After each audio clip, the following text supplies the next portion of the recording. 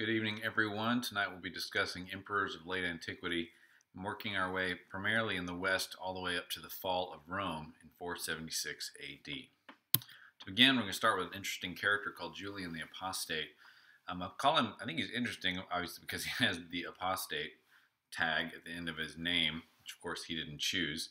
But I also find him interesting because in many ways he's just the sort of guy that you would like actually to have in charge of a country like America, where you have a diversity of religions all trying to get along. But in the 4th century, when Christianity was in the ascendancy, he was in fact demonized and labeled as the apostate. And interestingly, also he's the last of the Constantinian dynasty, as you notice there. So the dynasty begun with Constantine the Great ends here kind of with the supposed enemy of Christianity. Now, let's talk a little bit about his life before we get into some of his religious reforms. He had been Caesar under Constantine's son and successor, Constantius II, and was soon declared Augustus by his own troops while Constantius was still alive. This, of course, caused civil war to break out between him and Constantius, but it never really got off the ground because Constantius died long before any battle was waged. However, ironically, even on the eve of battle, Constantius still kind of admitted that Julian was the next guy in charge. Julian had done a lot of his campaigning against the Germani and was sort of familiar with the frontier warfare that was fairly common in the day.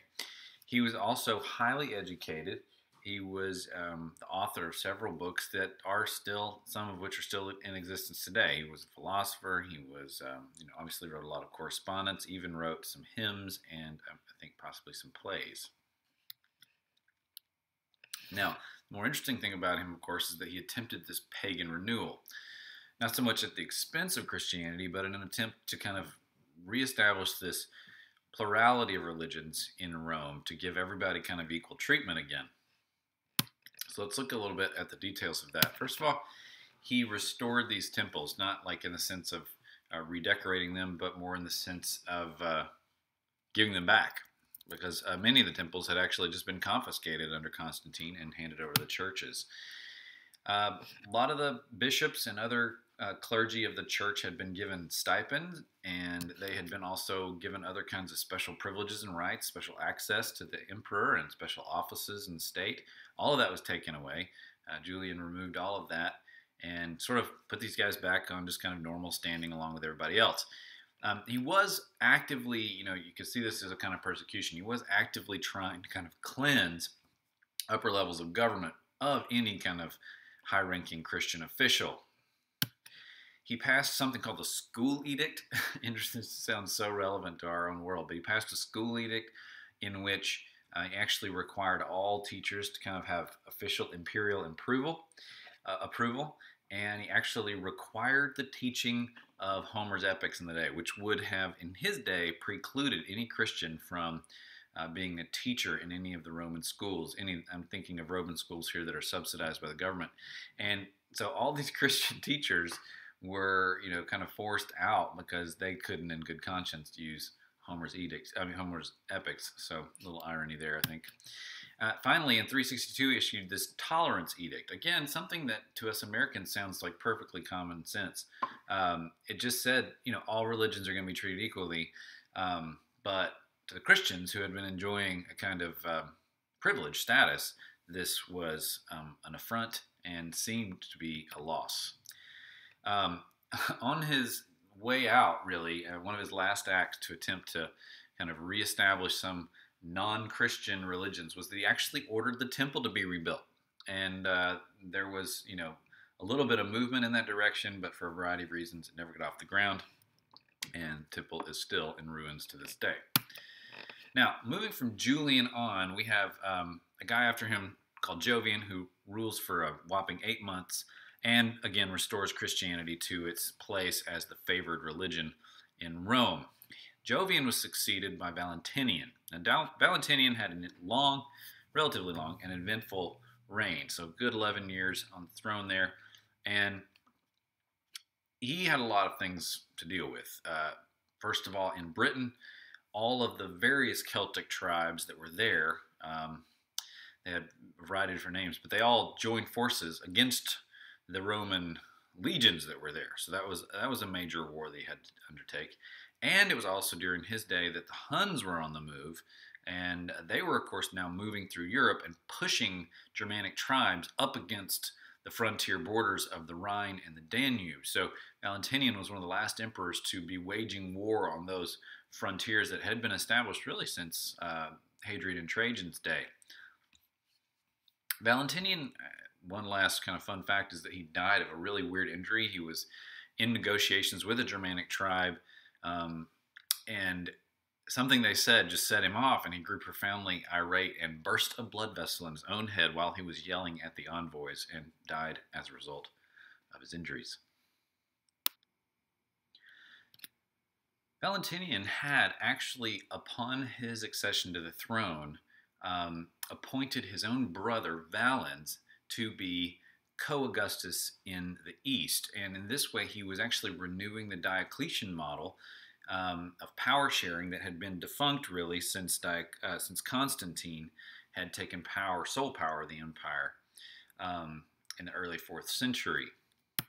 Now, the most eventful thing in Valens' reigns, and there were lots of other events. For example, there was a huge earthquake at Crete that destroyed a lot of the shoreline along, especially the Greek and Asia Minor areas. A lot of the islands in the Aegean there were really sacked by this huge tsunami that was caused by it. But the thing that historically is of most interest is his fight with the Goths in what's called the Gothic War, and especially the Battle of Adrianople. Now, as we said before, the Huns were on the move, and this meant that the Germanic tribes were on the run, especially the Goths. And they were lining up against the Danube. Some estimates suggest that there were something like 1 million people seeking to cross the Danube into Roman territory for shelter and safety against the invading Huns. Now, if you're hearing echoes of our own day and the news of ISIS pushing refugees out of their homelands and across the world, even into Europe, and these people trying to find a place to stay, and the states are saying, we can't take all these people. Every day you hear another European state that's trying to explain why it can't take all these refugees. Well, if that's all coming to your mind, it should, because this is precisely what was happening in the 4th century. These Goths needed a place to go, and Valens said, you can't come here. There's not enough supplies, not enough resources to support you. However, Valens was in need of troops. He was actually stationed down in Antioch. You can see it there in the bottom right-hand corner of the map. Antioch in the southeastern corner of Asia Minor.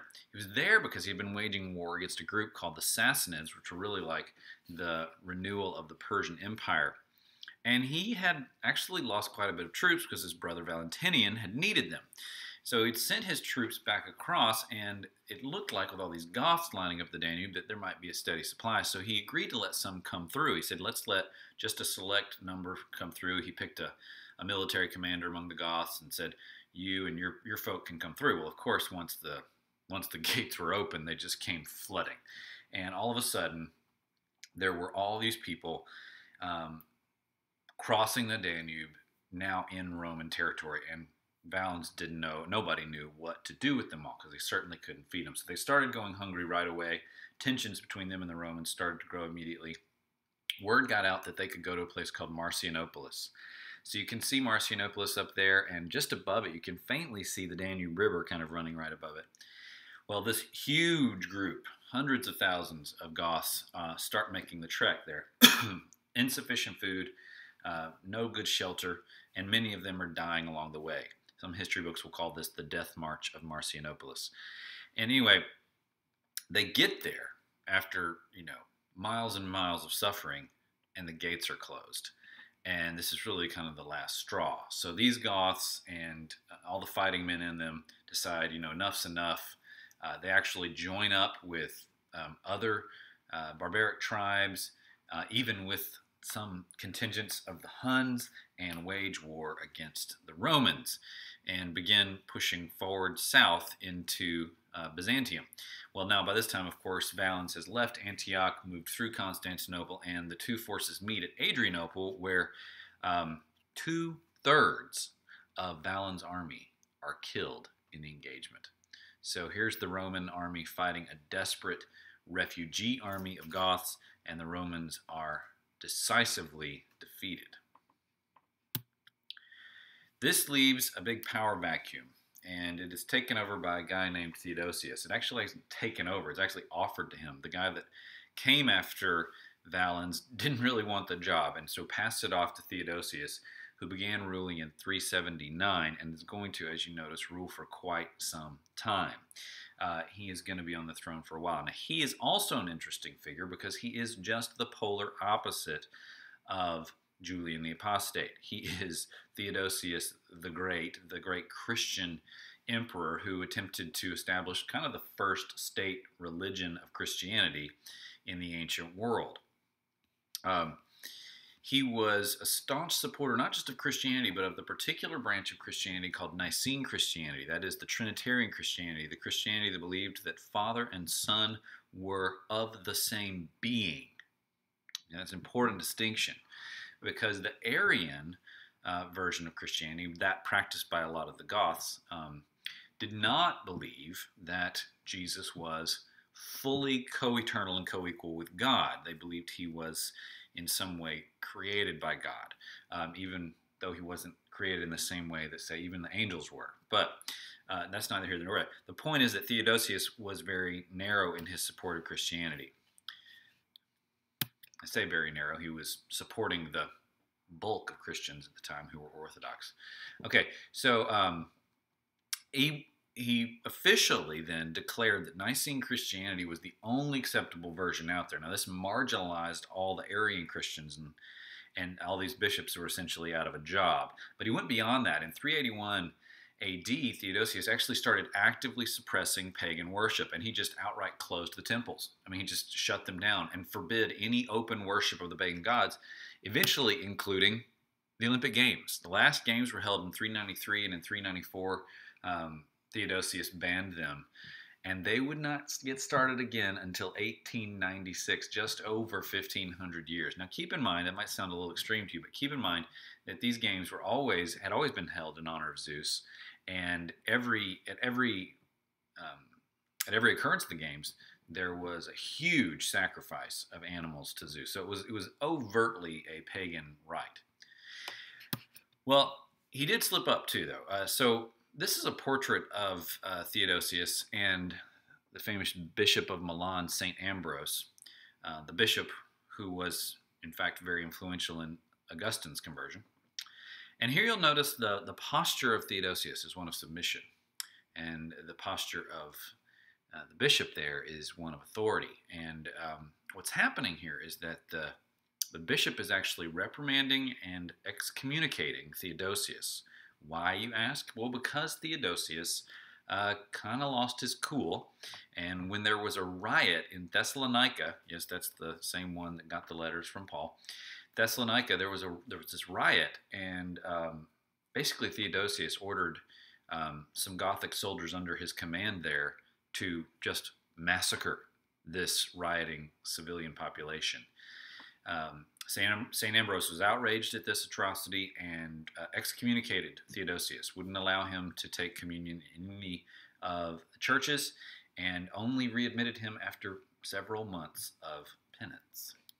Now, when Theodosius died, he left the empire split again. So he put one of his sons in the east and one of his sons in the west, and this is where we're going to really turn our attention to the west. It's going to be kind of a hop, skip, and a jump to the fall. But we start up here with Honorius in the west. Has a pretty long reign, as you can see, over 20 years long. And that's understandable because, as this picture suggests, he was very young when he came to the throne. In fact, the age of 9. Not at all a well-respected emperor, not in his own day, and not in the history books. It was during his reign that Alaric the Visigoth came and laid siege to Rome. He laid siege for several years until in 410 he broke through. Well, I shouldn't say broke through. By that time, people were starving inside the city. They were frustrated by Honorius's lack of decisiveness, and someone just frankly opened the door. And as you know from our reading of City of God, these folks came in and began to have their way with the city, except, that is, for those people who were hiding inside the shrines and basilicas of the Christians. And again, that's partly because, at least partly because the Visigoths were probably Christians themselves, Arians, albeit but Christians. During this time, Britain and Iberia, or modern-day Spain, had been totally abandoned. All the troops were called there just to help defend Rome. So this is basically the end of Rome's control over Britain and Iberia. Those places were then left to the Gauls, and eventually, the Angles and the Saxons would come too.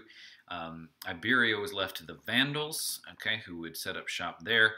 The Visigoths, who came in with Alaric, were eventually negotiated with and were allowed to take a territory in what would be southwest France. And so in 418, a few years after the sack, they actually left Rome and went and resettled in Aquitania.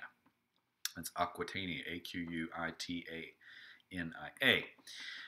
After that, they'd begin to move west, and they would eventually push the Vandals out of Iberia or Spain by 475, and the Vandals then had to move into North Africa, where they actually took over Augustine's famous city of Hippo. After that, you can see things move quite speedily to the end. That is the only glimmer of hope in this long series of emperors is Valentinian III, and interestingly enough, that's the emperor under whose reign Attila threatened to attack Rome and was convinced to leave by Pope Leo. This moves quickly. You can notice we've got reigns like as long as 2 years, but down all the way to a few months. The only person getting close to Valentinian III is Anthemius, and he's 5 years. So it's just a real quick succession of all these guys are dying violent deaths, being assassinated, being killed by their own men, dying in war, that kind of stuff. So things are clearly unstable, and this last fellow, Romulus Augustulus, is sort of on paper the last official Western emperor, but he was very young when he got to the throne and did very little active ruling. He was more of a figurehead for a faction that was fighting another faction. We're not going to get too deep into it, but it was in 476 that he was actually assassinated by one of the more powerful generals at the time, a guy named Odoacer, Odoacar, Odoacer. And this marked, of course, the final official historical end of the Western Roman Empire. Now, keep in mind, however, that the end is not really an end. It's just a move, right? So the empire, not so much is over, it's just shifted from the west to the east, which would last another 1,000 years longer. Thank you, and have a nice night.